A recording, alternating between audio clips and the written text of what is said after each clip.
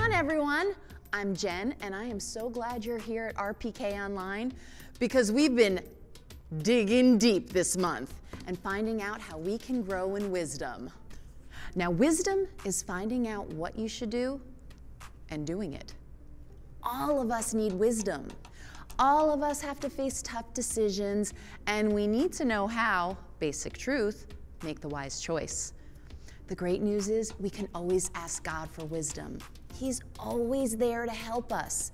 After all, wisdom comes from Him in the first place. So we've been talking all month about wisdom, why it's important to have wisdom, where wisdom comes from, and of course, how to put wisdom into practice. At this point, you must be thinking, okay, I know that wisdom is finding out what I should do and doing it. I know that wisdom comes from my relationship with God because God is the source of all wisdom in the first place. I know that I can find wisdom when I stop and think, when I ask God for help, and when I surround myself with wise people. And that's all true, but it's actually just the beginning.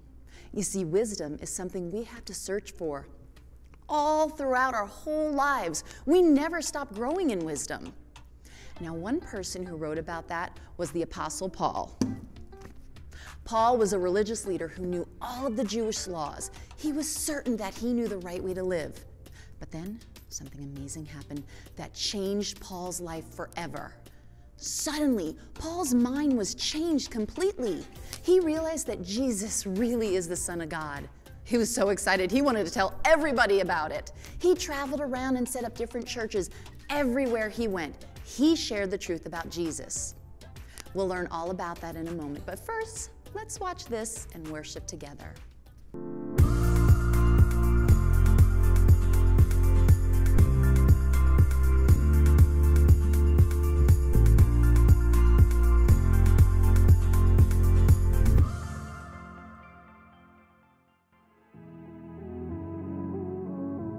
Dear God, when I decided to be a babysitter to pick up some extra money, I really thought, well, I thought it would be easy. It wasn't. After my first job, I was ready to quit. When Mom sent me the info for a class about babysitting, I was like, I don't need a class. I've been babysitting my little brother since forever. But after I thought about it, I wondered, what if there were still some things I didn't know? I mean, you don't know what you don't know, right? So I signed up. They gave me a checklist and some great ideas. Now I ask better questions about allergies and what the kids like to do for fun. And I learned to pack a bag with basic cleaning supplies and something fun for the kids to play. I made a whole babysitting kit. Next week, I'm even going to be certified in CPR.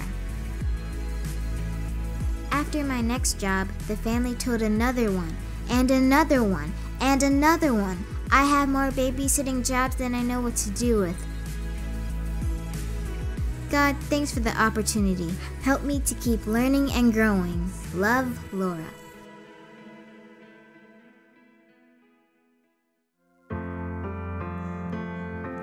Hey RPK, our basic truth today is I can trust God no matter what. Now there's a reason to sing wherever we go. Come on, let's do it.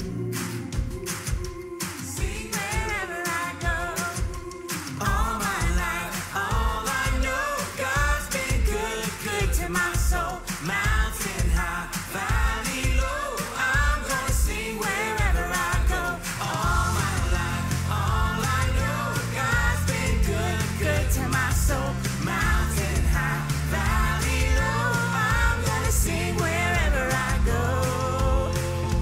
God is for me, He's not against me. I will hold to the plans He has for me. And when I'm broken,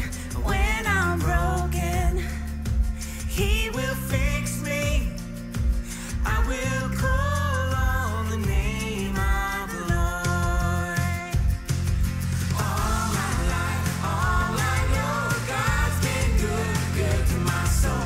Mountain high, valley low, I'm gonna sing wherever I go. Sing, God is for me. God is for me. He's not against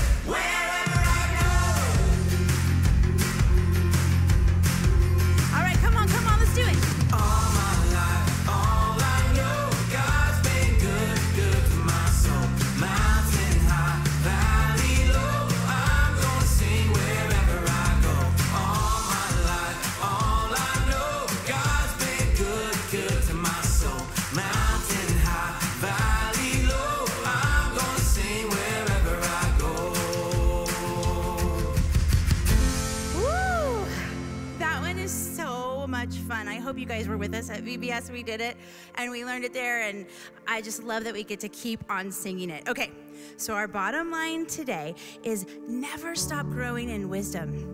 When we put our hope in the Lord, well, he gives us wisdom as we grow. So let's sing this song and worship him. It's called My Hope is in the Lord. You know it. Come on.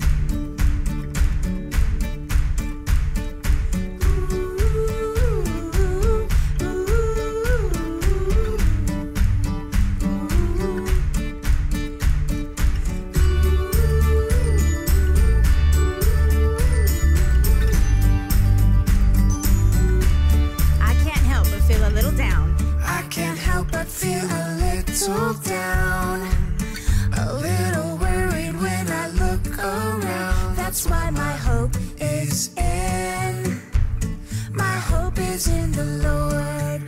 I fix my eyes. Here we go now. I fix my eyes upon the God who gives, 'cause all I need is what I have in him. That's why my hope is in, my hope is in the Lord. My hope is in the Lord. I belong to him. He will never let me go. My hope is in the Lord. I can count on him. My hope is in the Lord. Ooh, ooh, ooh. I can't help but feel a little down, a little worried when I look around. That's why my hope is in, my hope is in the Lord. I fix my eyes upon the God who gives, 'cause all I need is what I have in him. That's why my hope is in, my hope is in the Lord. All right, let's sing it.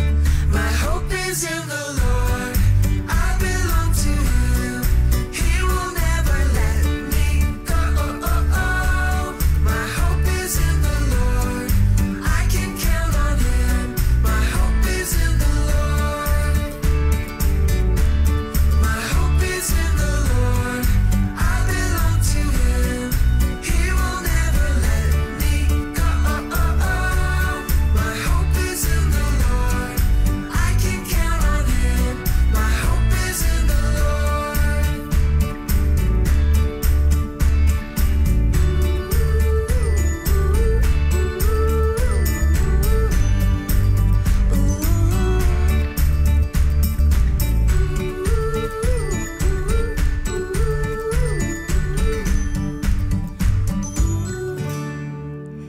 Let's pray. Father God, we put our hope in you, and we are just so grateful that we have had this whole month to learn about wisdom and how you are the ultimate when it comes to wisdom, that you give it to us freely when we seek it from you. What an amazing gift. And that we can never stop growing in it is something we could take with us our whole lives. So thank you for giving that to us. Thank you that the wisest man in the world, that's what he asked for too. We love you, and we just want to follow you and trust in you and put our hope in you today. And it's in your amazing name that we pray. Amen.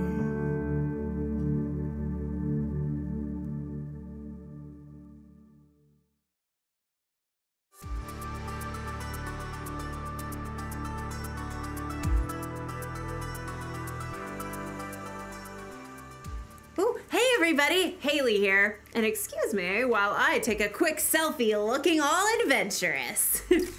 There, hope you like it. Getting likes is the most important thing, as you know.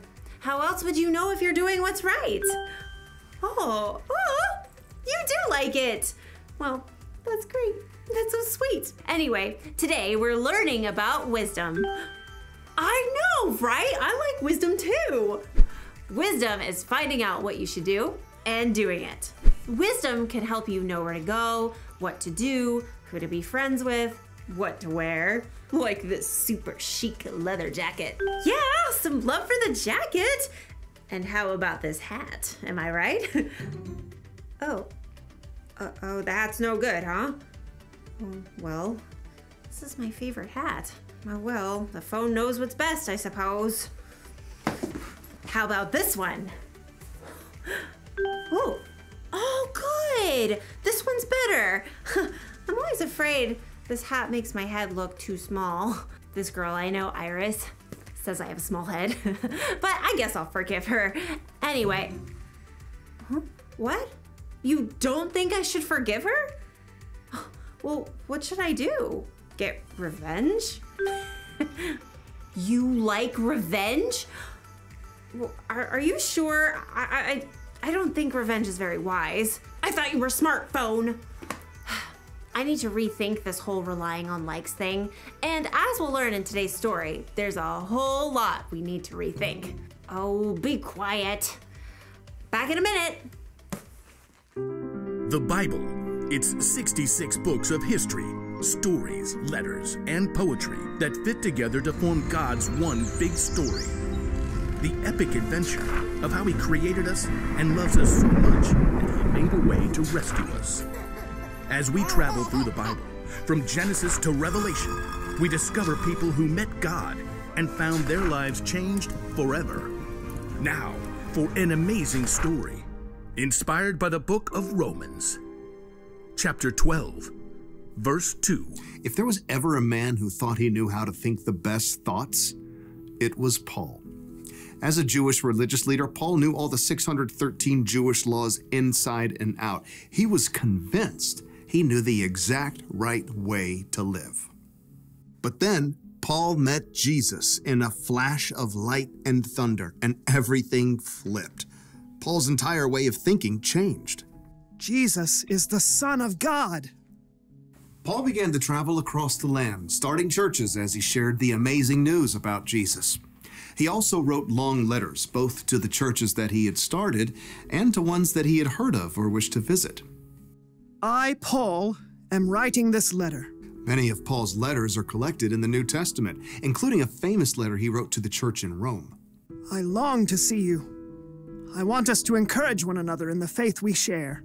In his letter to the Romans, Paul shares the truth about what God has done for us in sending Jesus, and how that can change our lives. Romans 12:2 offers a big challenge. Don't live the way this world lives. Let your way of thinking be completely changed.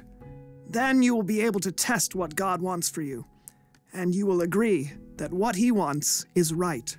His plan is good and pleasing and perfect. Paul knew all about having a mind makeover, but changing your thoughts isn't easy.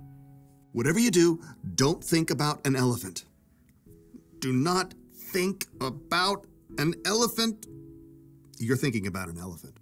It's really hard to control your thoughts. When Paul says don't live the way this world lives, he's saying don't let this world push you into thinking and saying and doing things. Imagine that you're modeling clay. Modeling clay can be turned into all sorts of cool stuff, like this, or this, or even this. The problem is, no matter how much you shove it around and shape it, modeling clay doesn't form anything that lasts. And we all know how modeling clay ends up. Mixed up, dried up bits. We can get squashed too when we let the world around us tell us how to act, what to say, what to wear, what to play. We run from one thing to the next without stopping to think about what really matters. That's why Paul reminds us next, let your way of thinking be completely changed. We all know it's really hard to change your thoughts just by trying hard. Yeah, there's only one way to make lasting change, and that's to let God work in your thoughts as well as in your heart. Imagine this is your brain, and throughout the day, it begins to boil with a gazillion thoughts. Oh, why do I have to get up now? I hate school. I can't believe I have Miss Wells this year. She's the most boring teacher ever. Everyone else has a better lunch than I do. I can't run a whole mile in PE. It's not fair I have to finish my homework before I can play my game. You can't make all those thoughts change in an instant, but you can invite God to begin to change those thoughts for you. And as you spend more time focused on God's words written down in the Bible and spend time with others who follow God, your thoughts will begin to shift. Trust in the Lord with all your heart. Do not depend on your own understanding. Don't worry about anything. No matter what happens, tell God about everything. God's peace will watch over your hearts and your minds. I am absolutely sure that not even death or life can separate us from God's love. Over time, new thoughts will replace the old anxious ones. God will begin to change you from the inside out. Now, you're no longer modeling clay. Instead of being pushed around from the outside, you have a brand new way of thinking. Paul writes, Then you will be able to test what God wants for you, and you will agree that what He wants is right. His plan is good and pleasing and perfect. when something difficult happens, you can stand strong and ask God to show you what to do and what to say. And the more you invite God to change what's happening in your head, the more you grow day by day in wisdom.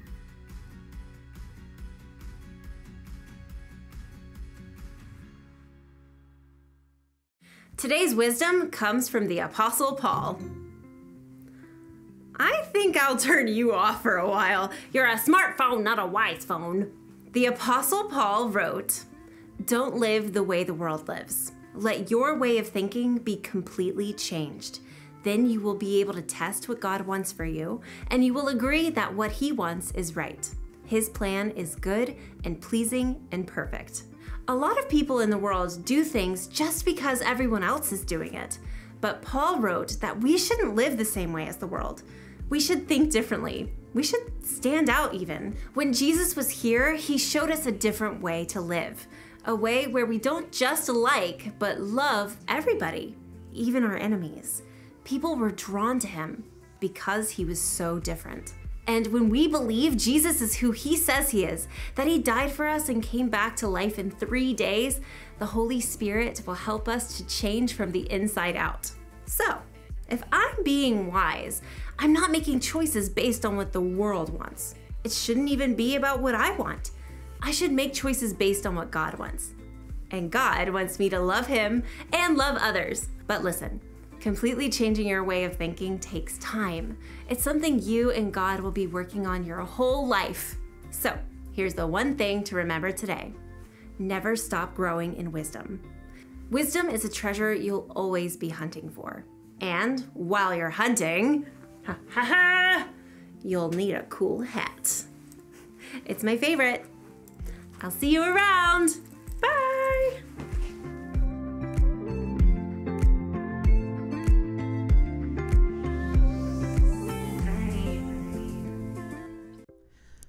You can see how important it is to renew your mind and change your way of thinking. When you do, it's like your life is shining with God's wisdom. Is it working? It's not. But if we're not careful, we can start to take our cues from the world around us. See, it wasn't working. Oh, now it is. Our minds can be full of thoughts that are all about us and what we want. And instead of finding joy in God, we can try to find joy in other places.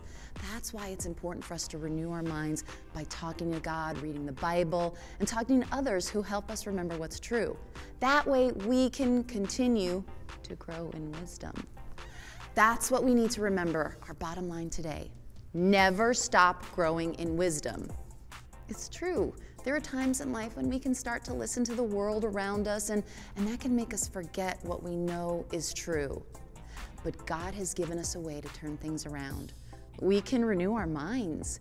We can change our way of thinking. We can find ways to remember how much God loves us and that God is always with us and that we can trust Him no matter what. It could be that you spend time praying to God, reading the Bible, or talking to people who can remind you about God's good plan for your life. Those are all fantastic ways to remember what's true and continue growing in wisdom. And that's something we'll be doing our whole lives. We'll always be growing in wisdom. So let's make a habit of doing the things that will help us grow in our relationship with God, because that's what will make us wiser and wiser. We can always look at the way Jesus lived and the way he showed love to others. I mean, people wanted to be with Jesus because he had such amazing wisdom. He knew the right thing to do, and he did it every time. Remember that when we ask Jesus into our hearts, we receive the Holy Spirit who is always with us, helping us to make wise choices. We'll be able to live in a completely new way because his love transforms us and makes us want to show love to others. Each day, we can ask God to show us how to live with wisdom. We can ask him to help us love him and love other people. We can ask him to help us renew our minds so that we can go closer and closer to him and more like him. So let's take one final look at our verse this month. If any of you needs wisdom, you should ask God for it. He will give it to you. God gives freely to everyone and doesn't find fault. James 1:5. So let's say it together. If any of you needs wisdom, you should ask God for it. He will give it to you. God gives freely to everyone and doesn't find fault. James 1:5. So let's pray and ask God to help us do that. God, thank you for giving us such amazing ways that we can grow in wisdom. Help us remember to talk to you, read your word, and talk to others about you.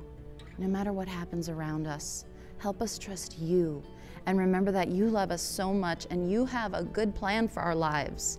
Help us grow more and more wise as we grow stronger in our relationship with you. We love you and we pray all these things in Jesus' name. Well, I hope you have a really great week and that you keep growing and growing in wisdom. Time to go dig up some more treasures.